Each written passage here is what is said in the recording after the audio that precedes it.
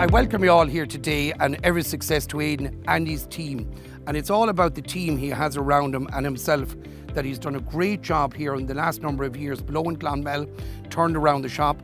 And you know, Tirlán want to invest into this here. It's a part of an investment in 52 of our stores. You know, they have 11 million now committed to an investment into retail. We see retail as important, it's part of the community, and it's about the people in our branches. So I'm delighted to be here this afternoon at the opening of our Clonmel branch.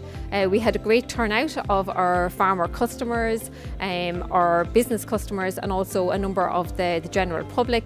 This is the opening of our third such rebranded store, and Tirlán have invested 11 million throughout the country. So this is a very exciting time for our 52 branches, which have all been rebranded throughout 2023. Well done to Aidan and all the team here in Clonmel branch. They've done a fantastic job in getting the store to the standard that it is see today. And we have a fantastic new store here now from what we had in our old store in Clonmel. We have a bigger shop with a bigger product range and a large farmer yard at the back carrying feed, fertiliser, farm hardware, and a big product range that we've never carried in the past in our old store. So look, we're really set up for success here in this store.